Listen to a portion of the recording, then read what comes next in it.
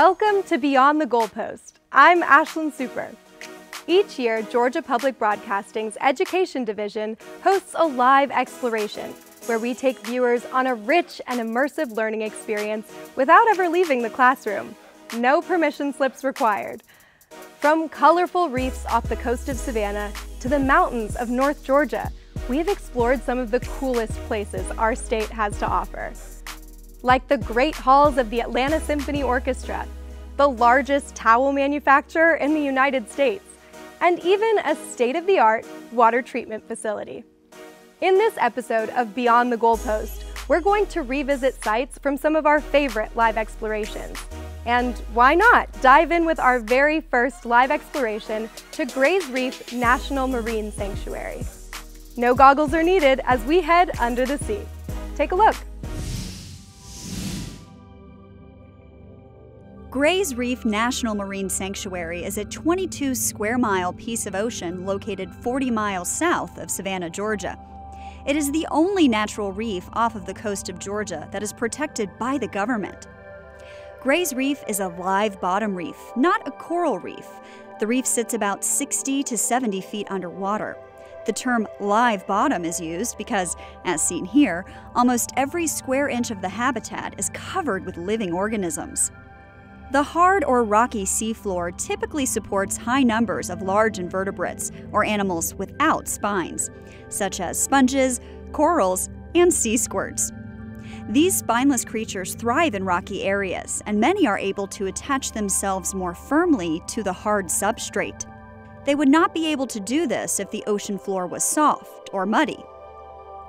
Amazingly, these invertebrates we see here are animals, not plants. Because they secure themselves to the rocky floor, they do not hunt their prey. Instead, many invertebrates receive their food from filter feeding. Ocean water contains tiny bits of nutrients, including microscopic animals called plankton. Filter feeders suck in the water around them and eat all the nutrients, which help them grow. Other invertebrates, like this tube anemone, have very sticky arms to which plankton gets stuck. A relative of the jellyfish, this anemone uses its longer tentacles for defense and to capture prey, whereas the shorter tentacles we can see around its mouth in the middle are used for ingestion.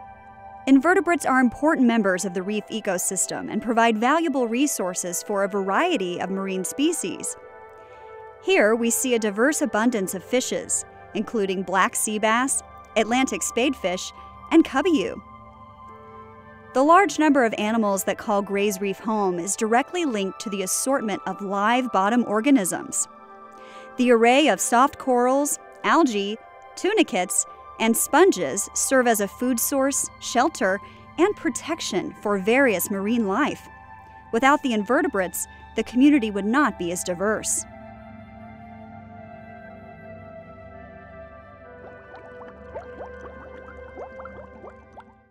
What makes Gray's Reef National Marine Sanctuary so incredible is that it's home to all kinds of underwater animals. The rich abundance of resources found at the reef makes it an ideal habitat for various types of fish. This reef ledge we can see here is about 2 to 3 feet tall, and it's covered in growth. This growth, which includes sea sponges, tunicates, and algae, plays a very important role in providing essentials for sea life, such as food and hiding places from predators. Each animal found at Gray's Reef requires something different from the reef. The big angelfish seen here needs a special type of algae to eat, whereas this scamp grouper feeds on small fish, squid, and crustaceans. Other fish, like this group of cubbyou, use the area under the reef's ledges as a home. If you listen really carefully, you can actually hear them making drum noises as they move really fast. Like a dog's bark or bird song, this special sound serves as a way for the cubbyou to communicate with one another. In this case, maybe they're trying to warn each other that this giant scamp grouper is claiming this ledge as his own. Finders keepers doesn't always work in the ocean. While some fish like the cubbyou travel in groups, other fish tend to be more independent. The filefish, named for its flat body and rough, sandpapery skin, likes to travel alone. This may be because filefish are known to be slow swimmers due to their small fins. But where they lack in fins, they make up in camouflage. With their ability to hide in small places and blend in with the reef, filefish can easily hide from those who want to eat them. But what happens if a fish is small and doesn't have communication or camouflage abilities? These tiny fish called tomtate swim by the thousands around Gray's Reef. Like many small fish, when tomtate feel threatened, they go into survival mode. They tighten their school to resemble a larger animal and swim away from approaching predators.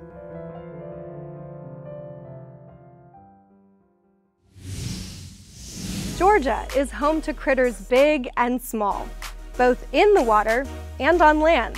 And there's no better place to see Georgia's wildlife all in action than the Okefenokee Swamp. The swamp is home to over 1,000 different plant and animal species and has been inhabited by Native Americans and European pioneers. I think it's time we explore our next location, North America's largest blackwater swamp, the Okefenokee. So we're here on the east side of the Okefenokee National Wildlife Refuge. I'm here with my friend Chip. And Chip, can you tell us a little bit more about why this side of the swamp is different from the west side, for example? This is the prairie side of the swamp. The peat, on average, is deeper in this part of the swamp, and fires have, over the history of Okefenokee, burned out the peat bed in some parts of the swamp and created these open marshy landscapes that we call prairie. So Chip, what brought you out here into the swamp? How long have you been here and how do you know so much about this place? I'm probably sitting here right now because I have been fascinated with alligators ever since I was a little bitty kid. And since we've got a lot of alligators here, this became my place really early on. And the swamp has really been kind of at the heart of my lifelong interest in environmental sciences. With its varied habitats, the Okefenokee is known for its abundance of plants and animals. There are over 620 species of plants growing in the swamp. Animals include 39 different kinds of fish, 37 amphibians, 64 reptiles, 234 birds, and 50 mammal species. What's your favorite part about being out in the swamps, apart from the alligators, of course? I'd love the experience of the big wild, of being in a large landscape that is still fundamentally natural. And the Okefenokee is very much that kind of place. This is one of the wildest, this is one of the largest wilderness areas in the eastern United States. In 1937, President Franklin Roosevelt provided federal protection from logging and development by establishing the Okefenokee National Wildlife Refuge, which covers about 80% of the swamp. And within this refuge is a national wilderness area, which prohibits road construction and other man-made structures in order to preserve the ecosystem. So, Chip, we're on this nice wide waterway here. Is this completely natural? This is not completely natural. This is an artifact. This was created by human beings in the late 19th century in a failed attempt to drain Okefenokee Swamp and convert it to farmland. Why did they fail? Technical problems, shortage of money, bad economic times. It was a combination of all of those. And some things been a little different, we wouldn't have the Okefenokee that we have today. We would have a farming district. Do the alligators usually stay in these main waterways, or will you find them further into the prairies? They're everywhere. They're all out through the Okefenokee wetland. Where do the alligators fit in terms of the other animals that they interact with? Alligators are predators. They eat other animals, and when they're grown, they eat almost any animal really that they can catch and eat. This doesn't mean alligators are off limits to other predators, however. Of the 35 to 50 eggs a female gator lays during a season, most will be eaten by predators. And about 80% of the alligators that do hatch will fall victim to other predators such as birds, bobcats, otters, turtles, and raccoons. That one's a little big for that raccoon to tackle.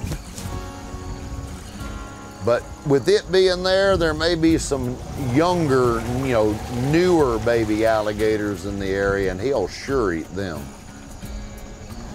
So then how big does the alligator need to get until it's no longer prey and can now start preying on other animals? When an alligator hatches, it's only about that big.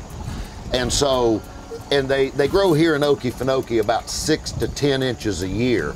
So, it'll take them 3 years or so before they start getting long enough that most of these other animals will start shying away from them a lot. So, in the food web of Okefenokee, alligators are right at the top with the black bears? When they're grown, yes, they are. Okay. And do the bears ever interact with the alligators? Yes, bears love to eat alligator eggs. So in the early summer, when the alligators scrape up these nest mounds, out in the swamp, the bears can smell the ground where the alligators have disturbed it, and they get out and they sniff and they find those nests and they tear them open and eat the egg. Of course, alligators and bears are completely different animals, but I feel like one thing they have in common is when it gets cold outside, they tend to hibernate or shut down. Can you talk a little bit more about that? Sure. Usually with cold-blooded organisms like alligators, it's called torpor, but same kind of thing. It gets cold, they're cold-blooded, so their bodies are the same temperature as the surroundings, and so they have to be a certain level of warm in order to digest food and to function. So when it gets cold, they just slow down, and that's how they overwinter. Generally, our alligators don't eat.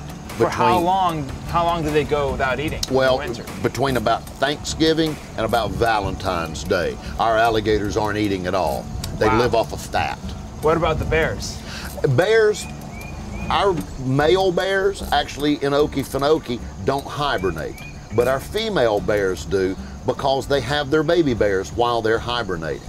But to conserve energy, there's not a lot of food out here during the winter time. They eat heavily in the fall, and then they basically go to sleep. Bears are warm-blooded, so they have to eat a lot more than a cold-blooded alligator. Other warm-blooded animals like birds use a different tactic to find food during the wintertime. Birds, they're warm-blooded. They need a lot of energy. They need a lot of food. And so because they have a high need for food, they have to move in order to keep themselves properly fed. It's food supplies more than any other single thing that causes most birds to have to migrate. There are a variety of bird species that call Okefenokee home, including hawks, vultures, woodpeckers, and herons. Oh, I see something moving over there. That's a bittern. It's a member of the heron family, like the great blue heron, but the bitterns are known for being very secretive and very well camouflaged. And they're really hard to see standing in that grass with those stripes and streaks on their body. It basically hides it from predators, but it also makes it easier for the bird to sneak up on its prey. It's a heron, so it eats fish and frogs primarily, large insects that it captures as it wades through the marsh grass. So, Chip, we've talked about animals that are predators. Are there any plants that are predators? Believe it or not, yes, we've got quite a few carnivorous plants in Okefenokee Swamp. This one is the hooded pitcher plant. See, it's got a little hood. It caps over on top. What does it eat? Insects, mostly. It lures insects into that leaf that is specialized to form a tube, and there is a secretion that the plant makes that attracts the insects in, and then up at the top there actually is a sweet attractant like a juice. The insects will go to drink the juice. So they climb up it, and when they get inside the top of it, they get down in the tube. You see how it's got these little white dots on the back of the leaf? Yeah. Well, that lets light in the back side of the leaf. You ever watched a fly beating itself against your screen window? And even if you go over across the room and open the door, He won't say, oh, there's the way out. He'll keep on trying to get out there where the screen is, because that's where the light is. That's what happens with the bugs that get inside. The bug is misdirected and is trying to go out the backside until it exhausts itself. And there's usually a little water in the bottom of each of those, and the bug winds up drowning. Other unique plants in the Okefenokee include the golden club, also known as the neverwet. The reason we call this neverwet is because of the way that the leaves, look at that, the way the leaves shed water. See, they don't really get wet. If you push it underwater, it looks like a force field on a science fiction movie. Check that out. And the reason it does that is the cell structure on the surface of the leaf. Each of the cell walls is rounded, which means with all those little rounded cell walls, there's a little sliver of air between each cell and the one next to it, and the surface tension of water doesn't allow it to get down into that airspace, and so it just stands up on top of the cells and slides off. And it was that structure that the materials engineers copied to create Gore-Tex cloth, a particularly good, rain gear. We have so much to be grateful for when it comes to Mother Nature, from the clothes that we wear to the foods that we eat. For our final live exploration piece, let's take a look at how pollinators play a critical role in the reproduction of some of our favorite foods. Today we are in the beautiful mountains of North Georgia at the Georgia Mountain Research and Education Center right outside of Blairsville. Well, this is a research station, so we do research projects of all kinds. We do apple research, blueberry research, even turf grass research, and of course we do pollinator work. A pollinator is something that moves pollen from the anthers, the male parts of a flower, to the female parts of a flower. Plants can't move. They can't leave to go find a new area to populate, so they are relying on pollen and seed production to continue the species. And in most flowering plants, to make a seed, a pollen grain needs to be put on the female part of the plant, and then it will grow a tube, and then we will have fertilization. And out of fertilization, we will get seeds, and that's where we get fruit. So it is imperative for a plant to be pollinated to continue their species. Pollinator examples, especially in Georgia, include bees and butterflies, but also flies, wasps, beetles. All those are insect pollinators. We do have some other pollinators like hummingbirds, but insects are the most efficient pollinators. Bees are efficient pollinators because their body is kind of built to move pollen. We have over 4,000 native bee species in North America. They have hair all over their bodies. Some of them have pollen gathering apparatus. They have eyesight that lets them find the flowers. And so when they land on a flower, they are easily attracted to the pollen. That pollen can be attracted to their hair as well. That makes them really good at moving pollen from one flower to another. Pollinators will find pollen by a couple different ways. They will find it through chemical means, which means they may smell something that is attractive to them, or the way a flower looks. So that flower is saying, come on, I'm gonna take you right to where the goodie is. We're gonna get the pollen on you and I'll give you nectar as a reward. Nectar is produced by flowers. It's a carbohydrate substance that bees and other pollinators need for their energy. The bees need pollen and nectar. Pollen is a protein source, and those bees are gonna eat that pollen and they're gonna take it back to their nest to feed their young. So it is an important part of their life cycle as well. Butterflies are a great pollinator. They're not interested in pollen. They are only interested in the nectar. And you know how they unwind that straw-like mouth part? That's only equipping them to get the nectar. And if they move pollen, it's just a happy accident. Pollinators are important in many ways. We want to have a really varied, healthy food diet. A lot of the foods that we love are fruits like our apples and our blueberries, our citrus crop, our watermelon, our peppers, our tomatoes. All of those need a pollinator. We don't have a pollinator, somebody's gonna hand pollinate them. That means a lot of expense. That means you won't be able to afford a watermelon. Or we'll just eat a whole lot of corn and wheat.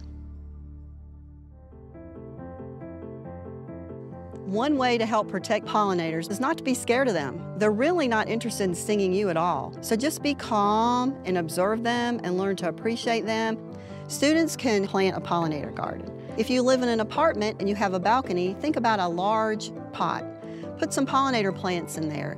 Keep them well watered and keep an eye on them. You're going to attract some bees, probably some hoverflies, even if you're high up on the apartment balcony. If you live in a subdivision, just pick an area of your yard that gets a lot of sun and put a lot of beautiful flowering plants in there. All of those things are important in creating a pollinator garden. The world would not look pretty without pollinators, so we want to take care of pollinators while we have the chance to do so.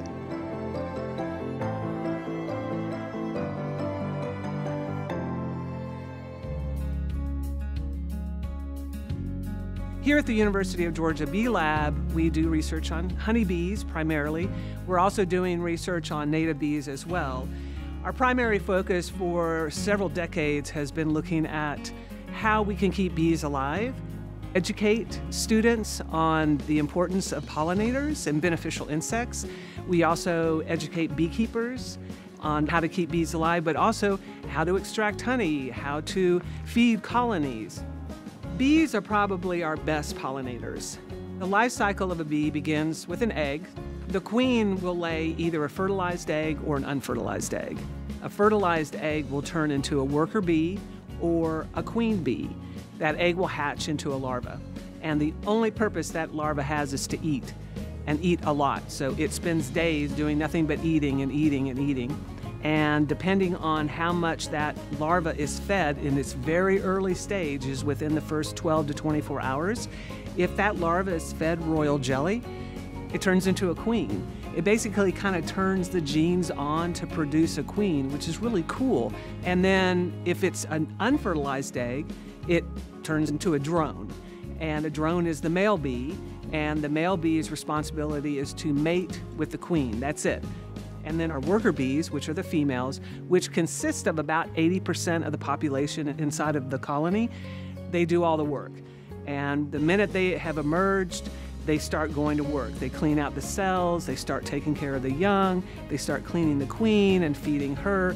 And as they age, they go through these different chores. And their final chore is pollination, going out and foraging for pollen and nectar. Bees typically live in the summer months about 6 weeks. And the reason is because they basically work themselves to death, because they've got to get out there and get the food and not only feed what's in that hive that day, but they have to be able to store enough honey to feed that hive all year long, because in the winter months nothing's blooming, or very little is blooming. There's not nectar and pollen that they can be gathering, so they have to collect enough in order to get through the entire season. So these back here, we call these hives. They're made out of wood, and they're kind of like an insulation. Bees normally live in the wild. They're going to go into a hollow of a tree. And so that's what we're trying to replicate, is that insulation, that wood. And it's easy for us to manipulate. These boxes can be removed, and inside of these boxes we have frames. It's where they're rearing their young, and that's where they're storing their food. We normally will check on bees at least once a season. When we're doing research, we're going to be checking on them a lot more often. Is there a queen? Is it a healthy colony? Are there any diseases? What are the mite loads? How much honey do they have? So there's a lot of things that we check seasonally. Usually when I'm going to go into a colony, I will always have a smoker, a hive tool, and a veil. We use the smoker to kind of trick the bees into thinking that there's a wildfire coming. So they think a fire is coming, they smell the smoke, so they start consuming nectar and honey. That way they don't have to leave home on an empty stomach just in case the fire reaches their tree cavity in a natural state. In our state, we're using artificial hives. The hive tool is used to pry open the colony. Bees produce wax, honey, and another substance called propolis. It's what they actually use to glue the hive together. And then the veil, maybe the most important piece of gear. The bees, they kind of key in on contrast, so your eyes and your mouth, they're gonna kind of key on that if they do get angry. The colors bees usually key in on are darker colors. A bee's natural predator is bears or even a honey badger, mammals with darker fur. So we wear a white suit. They're not as incentivized to sting us when we're wearing light colors. So inside of these hives, if you had a very large hive, you could have 60,000 individuals. In each box, maybe 10 to 15,000 worker bees and drones and a queen, obviously. When we're doing research at the University of Georgia Bee Lab, we normally want to have a number of different apiaries so we can move bees. That's one reason why they're such awesome pollinators, is we can pick up that hive, close them up, strap them up, throw them in the back of the truck or the back of a car, and take them to a location that we want them. So, for instance, in January and February, there's millions of colonies that are transported from the United States all over the U.S. to California for almond pollination. So that's the beauty of why honeybees are such good pollinators. There's tens of thousands of them inside of the hive. And so right now, all of those colonies that are in California are slowly moving up for apple pollination in Washington, across into the Dakotas for clover, into the Northeast for cranberries and blueberries. Then they'll come down here into Georgia for cucumbers and cantaloupe and watermelons, down to Florida for oranges. So you can move them around. And that's the beauty of honeybees. I think our bees rock. Bees do rock. And so do all the other plants and animals that we've learned about today. If you want to find out more about GPB Education's live explorations, visit our website. You can also rewatch all of our previous programs and stay in the know about upcoming shows and locations. I'm Ashlyn Super. See you next time on Beyond the Goalpost.